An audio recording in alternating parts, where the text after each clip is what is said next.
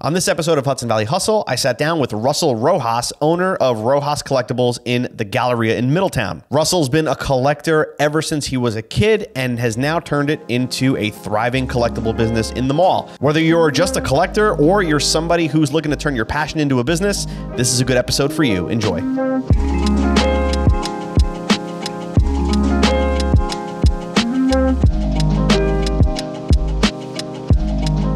So were you always a collector, or did you get into the business of collecting? So yeah, I started as a collector. From the beginning, I've always collected random stuff. My father would go crazy and let me buy, like, there was like minifigures versions of Star Wars ships. That's how I started, these like little Star Wars ships. Were they Lego or were they just like figures? They were like replica of like any ship in Star Wars. And like he would buy me so many of those and I would go crazy. And that's just the start. From that point on, I think I started collecting crazy at 13 with my best friends. Yeah, we were like crazy into pops, cards, everything. Anything we could just waste our money on. It was crazy. But collecting has been always a big part of my life. Always, always. I think everyone collects something. I think so. I think the past 4 years, ever since the pandemic especially, the nostalgia factor shot up and everybody, myself included, right? I was like just getting into old video games and old Pokemon cards, and anything that I basically had when I was a kid would just be the thing that I wanted to just have again, right? Because when you're a kid, I don't know how, well, you're young. We'll get into that. So like you're much younger than me, but like, you know, when I was a kid, I would just get rid of all this stuff because like I was like, I'll trade these games into GameStop, or I'll, you know, like trade these Pokemon cards away or everything. It's a nostalgia thing for a lot of people. But that's what it is. I think it's trying to grasp that feeling again, that what you had back then. Like that feeling of just reliving the moment where you thought it was going to be a forever thing. And exactly. You never knew when it was going to end, but it ended. And then now, as we're older, you look back and like you miss those moments, of course. And these items will bring it back to you like in an instant. It's amazing. Yeah. I throw in, you know, an old like GameCube game or a PS1 game. And I have two kids now. Like I have an 8-year-old and a 4-year-old. And he's like, Dad, these games look like trash. And I'm like, you shut your mouth. These things were amazing when I was your age. Yeah. And but he's like into it now too. Like he's getting into Pokemon. He's getting into the video games and everything. And it's great because like it's making me relive that. Yeah, of course. I mean, now they're like, even in games, they're like remastering everything. Absolutely. Every game is like, we're in an era of remastering. It's not new versions, the remaster of what it was. Well, because they're playing on guys like me. Yeah, right? exactly. That wanna live that again. And, and while we'll pay, I'm like, I'm paying for that. I will definitely shell out the money for that. But you know, fast forward now. So you're young. How old are you now? I'm 22. Dude, so you're 22. You've had a store for how long now? A year and 3 months. And you're in the Galleria in Middletown. Galleria in Middletown, So that's a pretty legit spot to be in. Yeah. I went, realistically for me, it was go big or go home. I needed it somewhere where I knew it was going to be stable. Like, I wanted something strong. I didn't want to go, a lot of people go that route of on a strip, a random strip, plazas. But I wanted to go somewhere where I know people are going to be there every day, no matter what. Someone's going to be buying clothes. A family's going to be there no matter what. So as us collectors, you have a family, your wife's not going to want to go to a card shop. That's my idea, that she was not going to want to stand around in a card shop. She can be in the Victoria's Secret, Forever 21. All these stores are there to just give you her time to go do her thing. You do your thing at my shop. That's my whole idea of going to a mall, because it just saves everyone time. Everyone saves time going there. That's great. Yeah, because I mean, malls are tough. Malls are really tough. Yeah, malls are tough to succeed in. Yeah, for sure. You have to have what people want. You cannot waste space in that. Especially my space, it's pretty small. Yeah, you pack a lot into that spot. Just to let the people that are watching and listening know, I stumbled into your shop. Yeah, and we connected that way. Yeah, I learned so much early into opening the store that I needed to use every space. Like every space matters in that store. Like nothing can go unused. And that's, I mean, no one taught me that. No one really gave me an idea what to do, because that store is one of a kind in the area. At least there's nothing like it in the area. That's amazing. And it's hard to say what it could be and what could it be in 2 years, 3 years. I don't have an idea, but I know where I want to be in the aspect that it's a small space for sure. And I don't know what I want to do with it. I've grown into cards. Like you came in for cards, and that was amazing, right? It fell into a place where it made sense. And then cards is just a big space. It's a huge space. Pops, you see all the Funko Pops. Oh, yeah. And like Pops was my gateway to go into collecting crazy, like spending money like crazy. I never spent like $200 on anything for myself. Like a single item, you mean? A single item, yeah. And like Pops was the first thing I ever spent like crazy money on.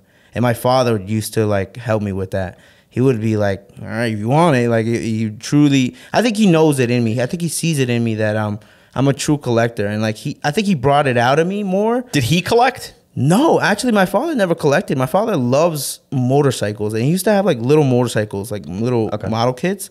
But that was it. He never was a crazy collector, so he just let me explore myself. He let me do everything. Like he let me buy every pop I wanted. He was like, "If you want it, you want it." He's like, "You work for it. Do this, that, third. It's yours." Like and if it wasn't for that, I don't think I would be here. Honestly, I don't think I would open that store. I think I would be in a different path in life. Yeah.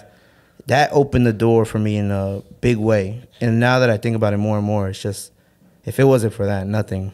I don't think I would be here. The store wouldn't be there. A lot of different things wouldn't be at play now. Yeah, that's cool, wild. though. It's amazing. It's like a dream come true for sure. But it's a lot of hard work in it. Yeah, well, we're going to get into that. But like, so take me from before the store in the Galleria to the Galleria. Like, were you selling? Were you buying and selling beforehand? So it really started pandemic time. I had a job. I was working at Old Navy.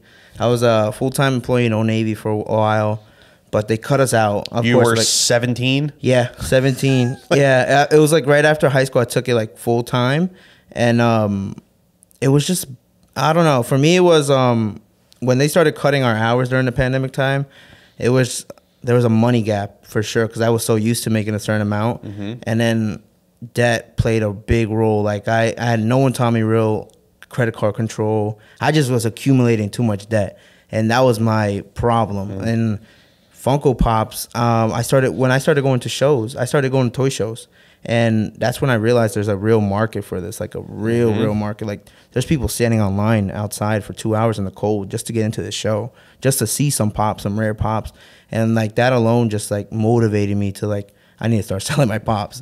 So it started as a thing that I needed money. That was the main point. I needed my money, and I had old pops, so I was just selling them off little by little. So you started with your own collection, right? And I feel like that's how a lot of this kind of starts, right? Like guys and girls collect, and then if they need a little bit of cash, they'll start to sell their own stuff. It was my stuff first, and then I just started seeing the numbers, and it was crazy. It was like everyone was buying them. It was a very steady flow. Every Sunday we would go to this toy show in Wayne, New Jersey, and it was amazing. I would pull so much. I would make good money, and it would help me pay off certain things. And I wasn't telling my father, because my father, he doesn't believe in that, and for me to tell him that, it would probably break his heart. So I was just paying that off on the side. He wouldn't really know, but it really did start like that. And then from that point on, I started taking it more serious. I was in college probably when I was 19. And then I had a real opportunity to like go full force into reselling. Like I saw something that I thought was going to be big. And like I took that chance. I took that leap. I sat down with my father and I told him, look, I don't think college is for me, because he's always been college heavy. Like he's supported me throughout everything. He was like, but one thing serious about was college. He was like, you have to go through college. If not, it just doesn't make sense. Like it's not worth the pay going to a regular job. So yeah, I went through college, and then I don't know what sparked me during college. I don't know. I was very open-minded to things, but during college I realized that it was just for me. It wasn't for me. Like sitting through those classes, I was going for criminal justice, which was like, I don't know if I was trying to prove a point for him or myself type of deal. It was like, I don't know who I was doing it for, and that's when it hit me that I just needed to do something else. And the right opportunity just laid out perfectly for me, where I just started reselling on the side full time. Online or in person? What were you doing? In person. I never really did online at all, which is a lot of people don't believe that, but I never really sold online, which is I think I'm missing out. Maybe. When I think about it, I feel like I'm missing out on a huge portion of something. Yeah. You know? But I've always did it in person. I've done a lot of shows in New Jersey. New Jersey in general is like a central hub for collecting. So you were mainly selling at shows then? Yes. This area doesn't really have anything like that. Yeah, I'm trying to think. I'm like, because I would have been to it if Yeah, the way I used to find them was through Facebook. I would go on Facebook and like just do collectible shows, but it'd be like coin shows. It wouldn't be toy shows for sure. There's vintage shows, like vintage toy shows. But it'd be like once every 4 months. Sure. So the best way to find it in this area were flea markets, and they weren't really that. New Jersey was doesn't happen too often either. Yeah, the New Jersey area was like the perfect area for it.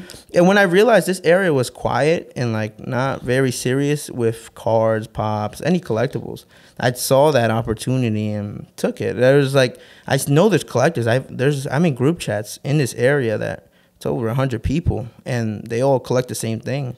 So, and my idea is like, if we're all here and we all have to travel all over there, why can't I just bring it to them here? You be the show. I be the show 24 hours from 11 to 8 at the Middletown Mall. Like, what? That was the only thing that made sense for me. It's like, there's nothing in this area. So what made you take that leap then to open up a shop in the Galleria then? Because going from selling at shows to taking on massive rent and liability and all that. So, like you said, the last 2 years have been crazy. Everything spiked up. So I was fortunate enough to catch that wave and really just pump money out. And then with that, I saved a lot, put it to the side, and then just took that opportunity.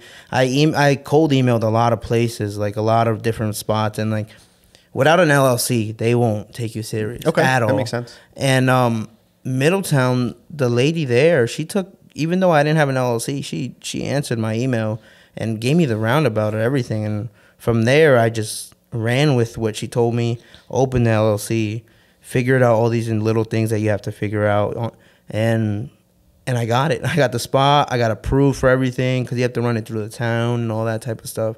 It was good. It was everything placed out fine. Like, I love how everything fell into place. Like, of course, I went through headaches, struggle, whatever, but it was worth it. Every second of it. Every second was amazing.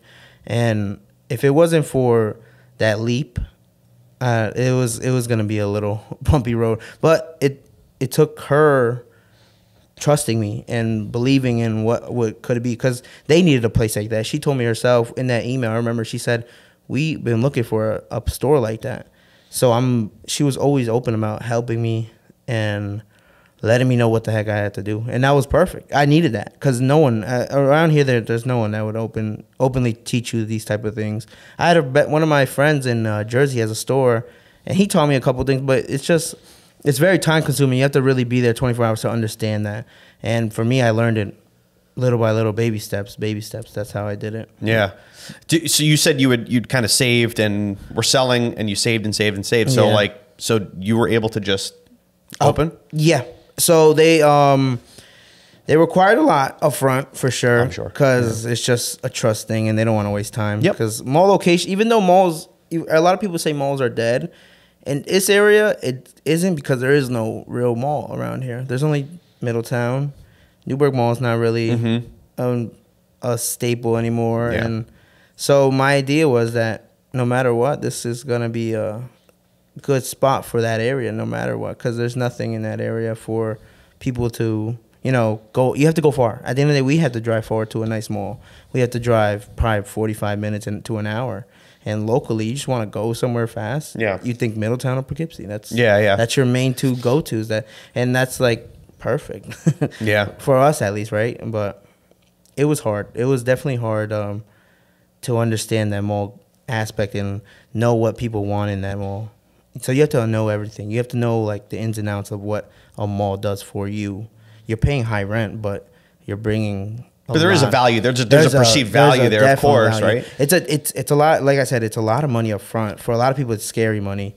But if you don't take the risk, then it's never gonna be what you really want to be. If you don't take that big leap, you have to trust yourself. I trusted myself no matter what. I never had a real doubt in my head. I really trusted everything. Like I feel like if it wasn't falling in place how it was, then it wasn't going to work. But everything was just working out so perfect. And you had good timing. Like your timing was prime. That was just good of you to take the opportunity. Yeah, my idea was that I'm young. No matter what, how I see it, I can make a mistake no matter what. Sure. I'm very young. So if I fail, I fail. I learn from my failure and just push on. And hopefully the next thing I want to do will be a better version of what that was. Yeah. But so far, man, it's been a blessing, like real blessing. The community has opened me opened their arms to me very good. Like everyone loves that store, and the more and more I try to be there for everyone, the better it gets. Everyone just loves that store.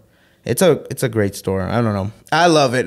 It's always something that I wanted. The way I modeled the store was how I would want to have an experience in a store like that. Right. As a collector. So you have the perspective of a collector. As a collector, yes. Selling to collectors. Yes. And then that also, there's pros and cons to that, because there is a business aspect to this stuff. Yeah. And you have to always be on top of that stuff, because if you don't, it's going to be a problem. And again, that's something I learned on my own. Yeah. What's something that you would say that you had to really learn and struggle with when you went from, collector to business owner? Because it's a big leap, right? Yeah, it is a huge leap. Because a lot of guys do this kind of on the side, like they'll sell on eBay, they'll sell on Mercari, maybe they'll sell on TCG and all that kind of stuff, and they won't take that leap that you did to open up a store, take on that big responsibility. So what's something that you really had to kind of learn and struggle with to get through that?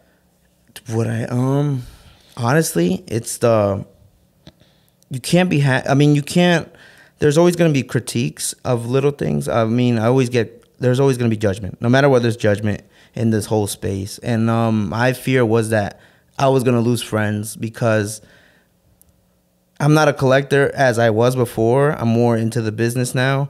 So my passion for collecting has slowly went away, because I had to focus on the bigger picture of what I really want to do. So that was my learning, to let it go a little bit, to really push forward what I want in the future. That's I used to go crazy, man. I would go to Walmart, Target, and come out with 5 pops each store. And now I go to those places, it's like, what do I need for the store? What do I need for the store? Do I need this? It's not what does Russell need? What does Russell's collection need? It's more of, what does the store need? It's not for myself anymore. I'm happy. No matter what, I'm happy. The store is gonna need that stuff, right? And it needs me no matter what. And I can't push my time to collecting as much as I want to before. So the best way around it was just I just have to collect what I love, certain things, I guess, right? But there could be a time where that'll I think if I have to learn to delegate time to others, to other employees. I have a little team, but I'm there from a prime majority of the time. Okay. And I have to learn to push that away and let them work it out, and I just watch from the back end. Gotcha. So that's what I'm slowly learning as well. Again, everything's a learning process. I haven't really met anyone who has a store. I don't have friends who have stores. My family doesn't come from business, and it's hard. It's hard. I was gonna say that's difficult, right? Very difficult. We have some entrepreneurship in my family too, but there's not much of it. And the real entrepreneurship I get from my family is probably my brothers. My brothers have their own businesses.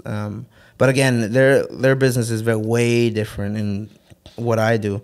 They do taxi, they do loans, they do that type of stuff. They do big businesses, and when I expressed myself to everyone that I was gonna take this serious, they looked at me crazy. I'm gonna be honest. They all looked at me like, "Oh, that's what you really want to do?" I'm like, I think this is what I really want to do. I found passion in collecting, and I know there's passion around everyone for collecting. I'm like, I know I have something in my hand that it's untouched. It's touched, but not to where it's like a broad thing, like a normal thing. It's not. Collecting, I feel like, is a very quiet thing sometimes. People tend to hide what they collect instead of being very open to what they collect. Why do you think that is? I don't know. I think it's judgment. I think it's just you think people are afraid to be judged based on what they collect? Yeah, that was me.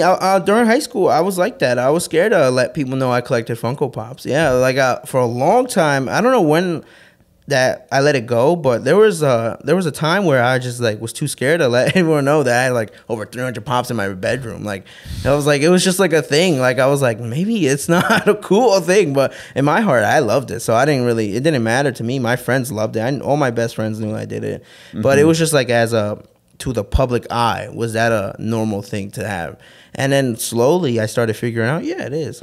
And that's why I think it's not touched. I don't think a lot of people just don't want to show it off. I show it off all the time now. I don't care. It's very open. Everyone knows I own the store and stuff. So it's it's a cool thing knowing that I'm bringing people out of their shell. Because a lot of you'd be surprised. We get so many people in that store that you just don't realize they're collectors, but they're hardcore collectors.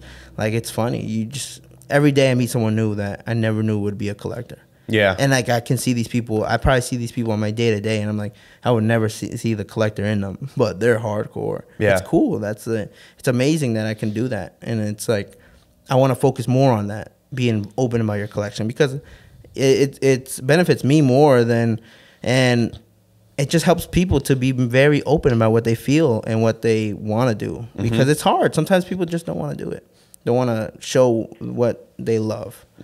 It's a more hidden thing. I don't know. I've always been open.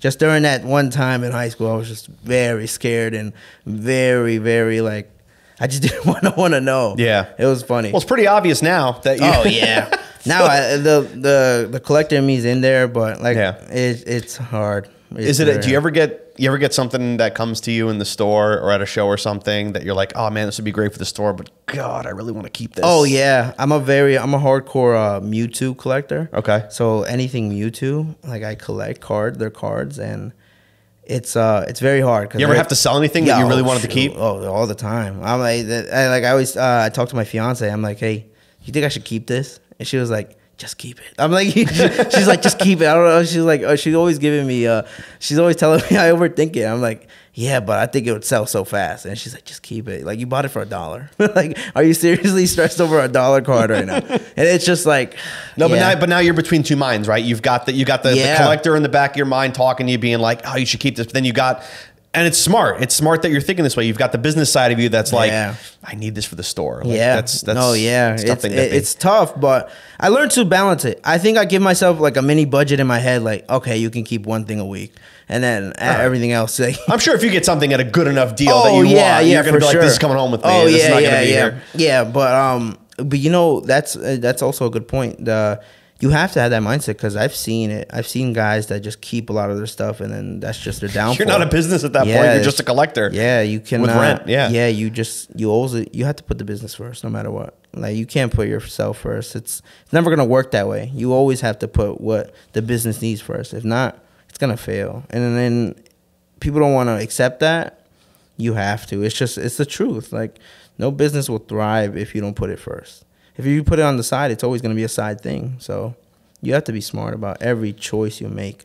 Everything, for me, everything has to be precise. I can't put $1 out if it won't make me money. And people call me cheap sometimes because I just don't buy certain things, because it's just, I know in my head it won't sell. Like, I know I'm a collector. Like, if I don't have that, if I look at something and I say, I wouldn't even buy this, why would I buy it to sell? To sell to somebody else, sure. It wouldn't make sense. So you have to overcome those stuff. Like I said, back to judgment. People critique.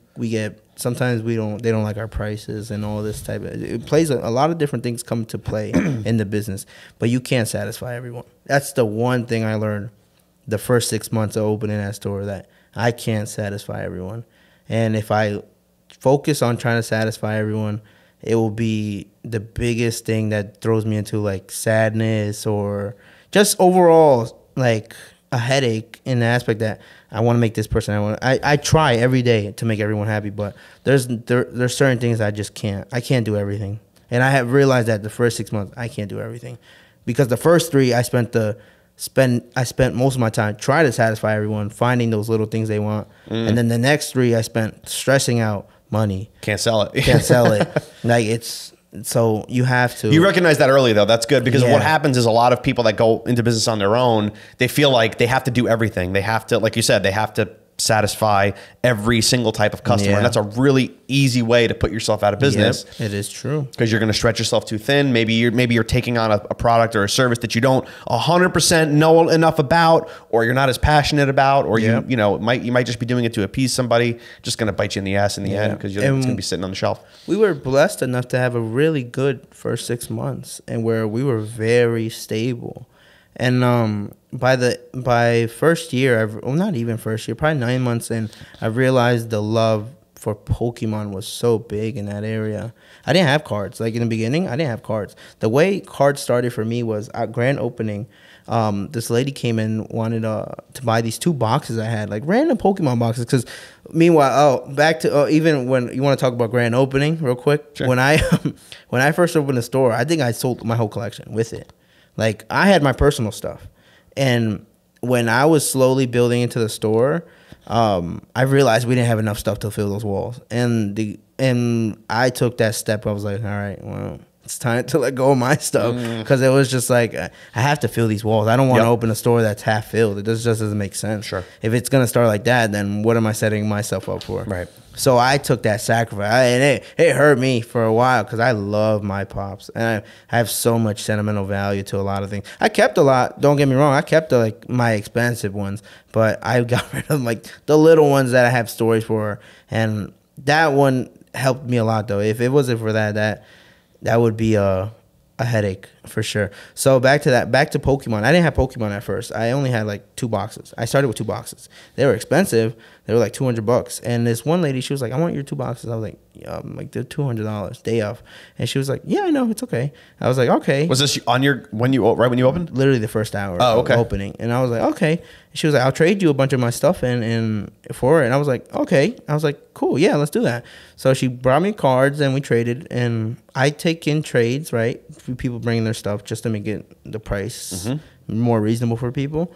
And from that point, I sold her cards off within the next 2 days. But I put it to the side because I was so busy on that, focus on pops.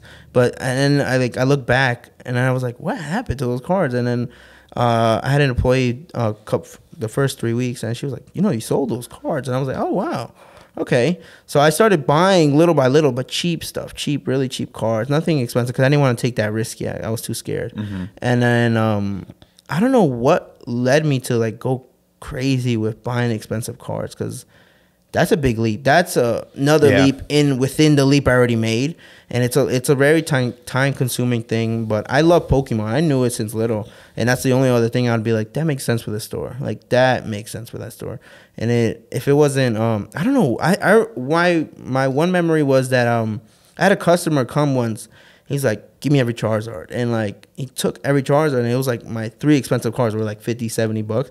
I was like, wow, that's a great sale in my head. And I was like, it clicked that I just needed to go full force on this stuff. I'm like, if someone could just pop in there and just want every single one of this specific thing. Yeah, there's one of them. There's others. Yeah, yeah. For sure. And if they can do that, I think I have something that I'm just, again, not taking advantage of, like online sales. Like that's another thing I don't take advantage of. But in that moment, that's like clicked again. And from that point on, I went crazy. I bought like so many collections. And my whole philosophy on this thing is that I want to be the best in the area. Not in the area, best of what I'm doing. Like, if I'm going to do pops, I want to be the best pop seller. If I'm going to do cards, I want to be the best Pokemon seller. I want to be the best version of anything. Like, that's my... You want to be the very best is what you would say? There you go. But I just want to be the very best in this whole thing, and that's my whole thing on that. Did you intend? Did you mean to do that? No. I honestly didn't. So that's my thing. So if I'm gonna do it, I'm gonna do it full force. I can't half-ass it. If I do, then I won't feel satisfied at the end of the day, because I know I'm not doing what I can do to my full ability. So you have to full force everything. I mean, I don't know. I've always been like that. I go crazy. Like my fiance thinks I'm crazy when I go like far to buy a collection. I'm like, it's so worth it. I'm like, no one has it in this area. I'm telling her. Yeah. Because it's true. Like, if you look at what we have now, there's nothing in this area that has what we have. You have to drive far, and it's I did the math. I did it on Google Maps. What was another store that is capable to our level what we have? It's an hour and a half. Yeah, gotcha. And then it's just like, so if I can dominate this area and have the best store where you can come in and see 20 different things you want to see, like you wanted vintage, but you also love the new set 151. So I have both. I have so much that you can look over. And like, even you said, this is going to cost me so much money, because like you love so many different things. Right, yeah. And it's just, if I have it all in one spot, where else? Why would you go somewhere else? Yeah. If you have everything what you want or what the consumer wants, you're perfect. There is no big flaw in that. There's never enough. That's what you also have to believe. Sure. I believe in. There's never enough. Like, I can buy Pokemon all day. It's crazy. And it will go. It will go. Like for me, it's just an investment. Like if we buy it at the right price and I could sell it at the right price, we're solid. I mean, yeah, that's good. There is no flaw in that. And you just have to be really smart with the money. You just can't spend to spend. You have to really watch the money. Like, if you don't watch it, it's gonna go away. It's gonna go away fast. She's a cruel mistress, man. If you don't watch her, she'll. And I learned that I mean, I'm happy I feel like I hit rock bottom before I opened the store, like with debt, because debt's scary. I accumulated so much credit card debt. It was insane. It was like the scariest thing I think I went through during that time, which was going through debt, it was just scary. Yep. That taught me a lot. To manage money right, to use credit cards in the right way. But now I don't have debt, and I hate that. I will never go back to that. Never. I can't. Good for you, man. I feel the same way personally. Yeah. So that's It's scary. I think it's scary. It's like, risky. I mean, there's good ways to use it. Opportunities to use it. Yeah. But if you can help it, don't do it. I don't know if you, but I get emails all the time from Chase, or I use Square POS, and they'll send you a thing. They're like, you have $60,000 spending power. I get it all. I'm like, no. The credit I'm like, that's such a. I was like, is there a way to mute these? I'm like, but I have tolerance, and I've learned to. Well, like I said, Dad taught me to manage everything, do it on my own, learn from it, keep growing from there, and then it's just.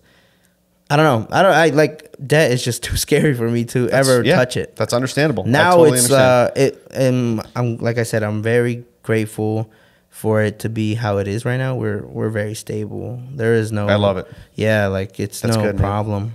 It's a snowball for sure. It's a snowball effect with the cards. It just keeps pushing on its own. As long as you invested a good amount, it'll grow from there. Yeah, and that's what I've learned. That I always think about it. I'm like, why is it that a lot of people come and just buy, sell, trade like crazy? And I'm like, for them, it's a snowball too, because they've accumulated all these cards and they can just trade it in, get good value, and make it something bigger. They want. The next and it's a snowball for both of us. And if you walk out happy, I'm happy. And I try to make everyone happy at the end of the day. If I can't, we'll figure it out next time. Maybe this wasn't the deal for you. Maybe the next one will. Yep. Simple like that. I love it, man. Yeah. I love it. So, so where can people shop with you, and how do they get in touch with you if they want to sell stuff, buy stuff, just meet you? They can see us at Middletown, New York. It's One Galleria Drive, Middletown, New York. So you guys are next to JCPenney and JCPenney, the Middletown Snipes, Galleria? Yeah, that's our main spot right there. Sweet. Yeah. Good, man. You guys any socials that you want people to follow you? Yeah, we have Instagram, Rojas Collectibles. Okay. That's our main thing, Instagram. Insta? Yeah. All right, cool. But you're on Whatnot too? Yeah. I've done that, twice now. But yeah, they can find us on Whatnot too. Sweet. Yeah. All right, man. Well, this is a lot of fun. I love talking this kind of stuff with you because I'm a collector myself. Yeah. And yeah, man, good luck to you, man. It was really great meeting you. Like just kind of running into you a couple weeks ago. It worked out a perfect way. That was awesome. Very, very cool. So, but good luck to everything, man. Yeah. I'll definitely be in the shop again soon, and appreciate you coming out, man. Cool, man. Thank you.